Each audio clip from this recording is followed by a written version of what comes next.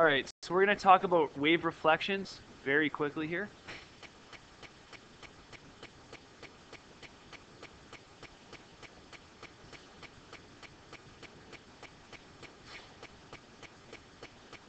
So we want to know what is going to happen when waves interact with a fixed end or with a boundary, okay? So if we imagine that this is a wave pulse traveling along a medium, and it comes to some fixed point, we'll say it's like attached to the wall or anchored to the wall, and the wave is traveling along like this. Here's the velocity, okay, the velocity is in this direction. There will be a reflection. In other words, the input energy will interact with the end, with the boundary, and it'll come back out. It'll bounce off of here, okay, and travel out the other way. What we're interested to know, though, is what does that reverse pulse look like? And it turns out that when you have a fixed end, by fixed end I mean that rope is like tied and there's no movement available, that the wave traveling back out the other end is inverted. It's flipped, okay? You might be wondering, why should that be so, okay? And I think the best way to understand why that's true is to think about what happens to the rope as the wave comes by it, all right? So let's imagine that the rope is made up of a bunch of individual particles like this, okay? As the wave comes along towards the particles, their tendency is to be whipped in an upward direction, right? So this particle is about to be whipped upwards. These ones are all on their way up, and then they come back down to their resting position.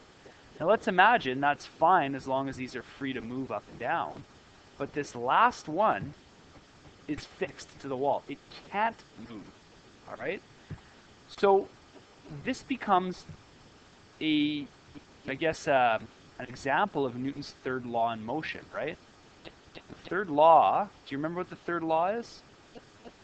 Well, it's the one that we often call action-reaction. And, you know, you probably notice this when you say take your hand and slap your desktop really hard. Right. For every action, there's an equal and opposite reaction would be the way that most people would hear that. And you feel this if you say, like, slap onto your desk surface, okay? Your hand feels your desk exerting a reverse force on it, right?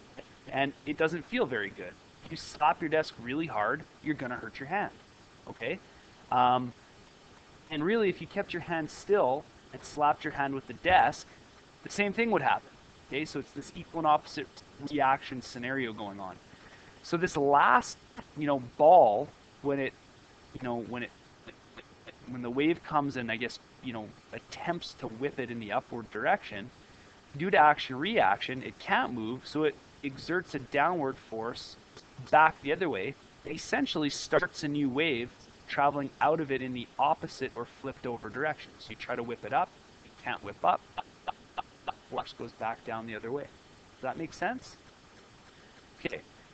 The second one that we're going to look at is what happens if, instead of being tied on here, this is just with, say, like a loose loop.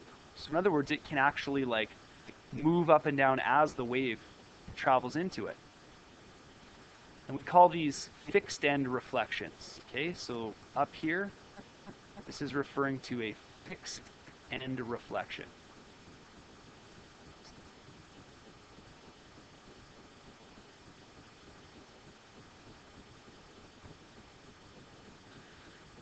We could also have free end reflections.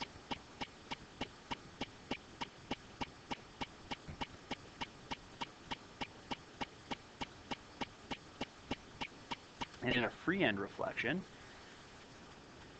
the wave comes in. This is our point. We'll imagine that there's like a loop around here, okay? And this will move up.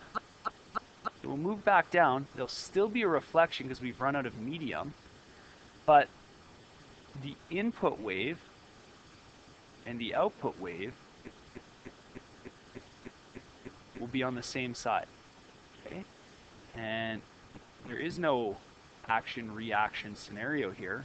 So it kind of makes more sense that the wave coming out the other end will be the same size. Now, in real life, there's usually some loss of energy as these reflections happen, so the return wave should be a little bit less, have a little bit less amplitude than the input wave, but we're more concerned just about general behavior.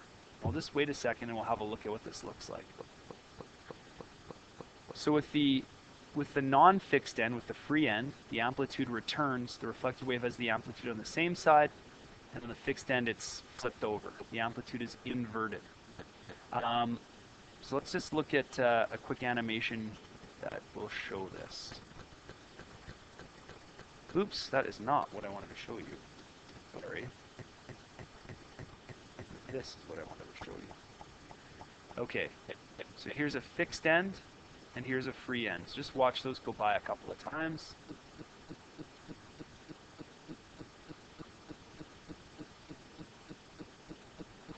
Good. Okay, and then here's just an example of a wave in a spring that we did. So let's see what it looks like in slow-mo. So there's your fixed end, and boing, and it comes back flipped over. Okay? And notice that it reflects back and forth and back and forth.